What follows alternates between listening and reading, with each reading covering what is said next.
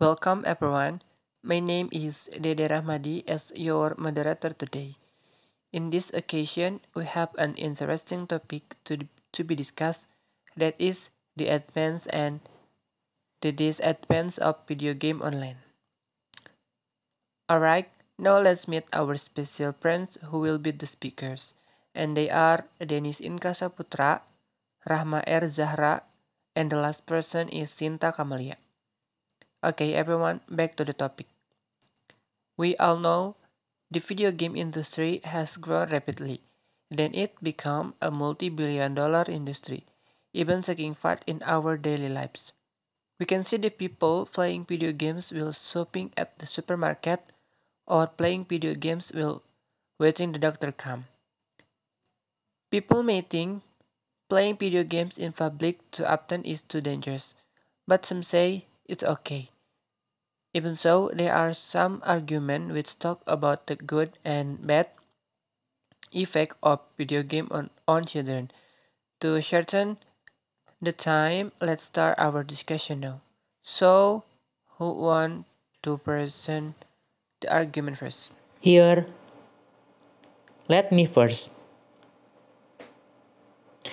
In my opinion, the main purpose of playing video games is to reduce stress after doing a lot of activities throughout the day. This game can also fill our spare time just for fun. Sometimes we feel refreshed after our brain is stimulated from the games. The game itself also teaches us about teamwork if you choose a multiplayer type games. For me, teamwork is not only done at work but also when we play video games online. Sorry to interrupt, but I have a different opinion. Online gaming is also bad for children and adults. For example, communication problems, not only problematic social skills. People who are addicted to online games will also have difficulty communicating in real life. Communication activities are not just listening and responding to other people's words, but also reading other people's expressions. In fact, children who are not sociable usually have a hard time doing this.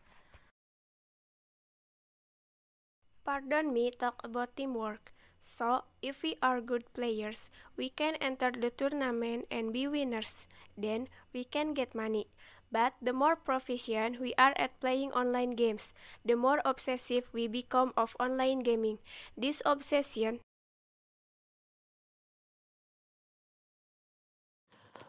Wait, I understand what you just said, but what I mean here is playing online game just for fun, for spending or leisure times. That's all. Okay, thank you, Dennis and Rahma. Are there any more comments from you? Of course, in my opinion, playing online games can also be good for brain health, such as improving English skills.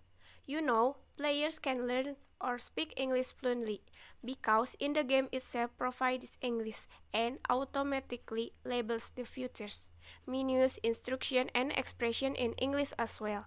In addition, the players can repeat what was said just by listening. Then you become more fluent in English because you can understand it and get better at playing online games. But I base my argument on an article where the WHO has defined online gaming addiction as a type of mental disorder. So yes, most children nowadays are more addicted to playing online games, and the effect of this addiction are manifested through a lack of focus on other daily activities. Well, I don't think so.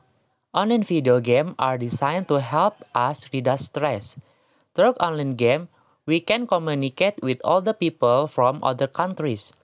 The game can sharpen our brains, improve the analysis of things, make it easier to solve problems, be more creative and imaginative, and many more. But I base my argument on an article where the WHO has defined online gaming addiction as a type of mental disorder. So yes, most children nowadays are more addicted to playing online games, and the effects of this addiction are manifested through a lack of focus on other daily activities. Okay, so let's say playing online games is fine, but don't get addicted. We can play online games only when we are bored with something or need relaxation. And of course, consider the time we spend. Okay, there anything want you share for us? If not, okay.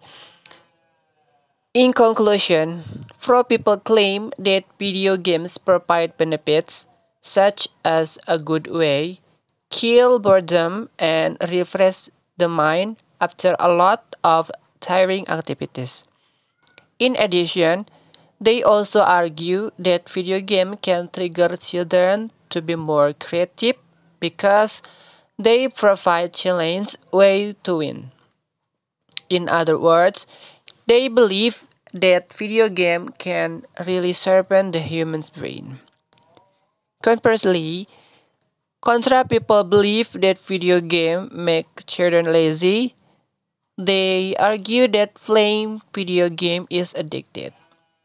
As a result, most children prefer playing video games to learning. Now, all we know that playing video games online has advantages and disadvantages. Therefore, parents must be very careful in choosing games that are suitable for their children.